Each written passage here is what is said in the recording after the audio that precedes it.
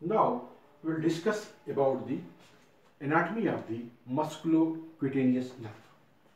Musculocutaneous nerve. First of all, we make a diagram.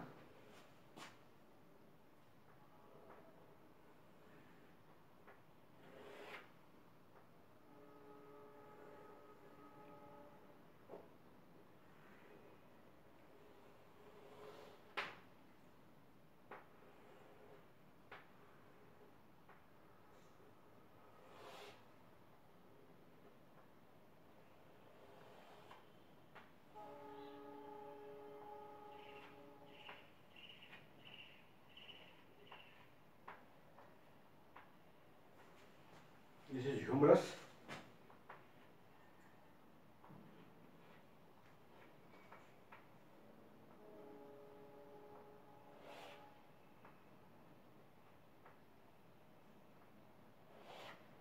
This is radius. This is ulna.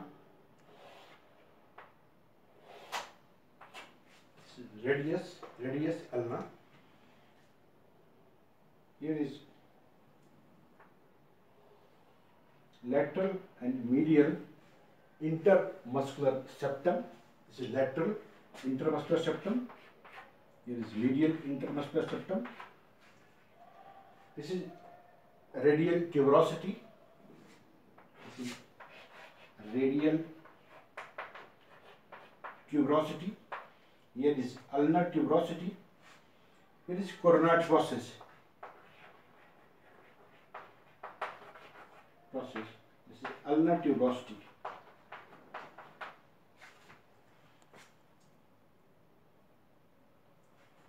Here is supraglenoid tubercle. This is supraglenoid tubercle. And one muscle takes origin from supraglenoid tubercle.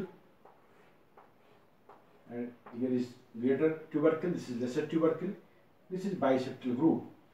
Here is a long head of biceps, which is intracapsular.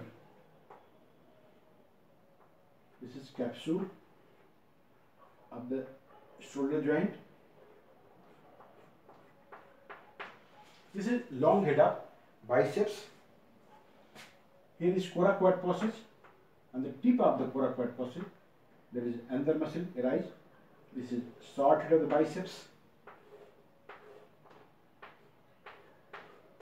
So these two heads, long head and short head, joint and here form belly of the muscle. And the structure, here is a in lower half of anterior surface of the humerus and lateral and medial intermuscular septum, anterior part gives origin to brachialis. Here is origin to brachialis. This muscle is brachialis and it is inserted on coronoid process and ulnar tuberosity. Here.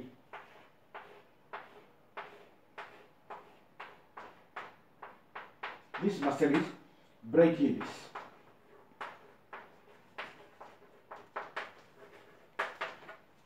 This is brachialis.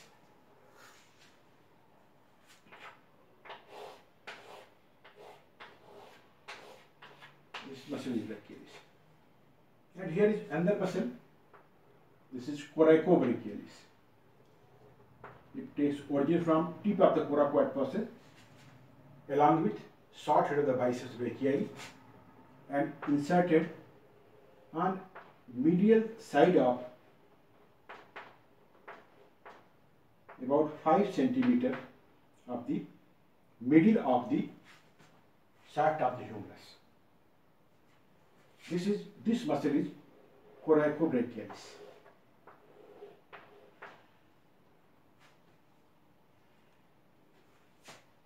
All these two muscles, the coracobrachialis and brachialis, are covered by this muscle which lying over this. This is biceps. This biceps is inserted on radial tuberosity. This is radial tuberosity. So these three muscles are supplied by, this is biceps brachii,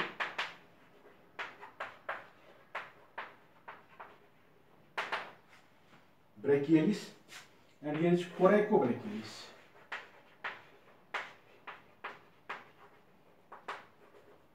So these are three muscles which is related with musculocutaneous nerve. Before going detail of the musculocutaneous nerve, we'll review the brachial plexus. Here is C5 root, ventral rami are C5, C6, C7, C8 and T1. C8 and this is T1. The C5, C6 joint form upper trunk, this is middle trunk and this is lower trunk. Then there is division. These three trunks divided posteriorly, posterior division form the posterior card, and ventral division of the upper trunk and middle trunk joined to form lateral card. This is lateral card, and it continues as medial card. This is medial card. So this is posterior card, this is medial card, this is lateral card. Lateral card gives three branches. One is lateral pectoral, which gives supply to the pectoralis major and minor muscle, and another muscle is musculocutaneous. This is musculocutaneous. Sorry, other nerve is musculocutaneous. This is musculocutaneous, which passes like this along the third part of the, here is third part of axillary artery. So it runs along the third part of the axillary artery. So this is musculocutaneous, which is a branch of lateral card. Its root value is C5, C6, C7. It pierces the coracobrachialis muscle. Then after piercing this, it passes between biceps brachii and brachialis muscle, gives supply to these two muscles, and about 5 centimeter, about 2 centimeter above the elbow joint, it pierces the deep fascia and it becomes superficial, and now it forms lateral cutaneous nerve of forearm. This is lateral cutaneous nerve of forearm. It gives supply to cutaneous supply to lateral part of the forearm. So this is about the course and branches. So it gives supply to three muscles. You can remember it by B, B, C.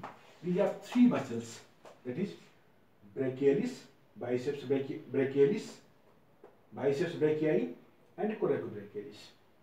And its cutaneous part forms lateral cutaneous nerve of forearm.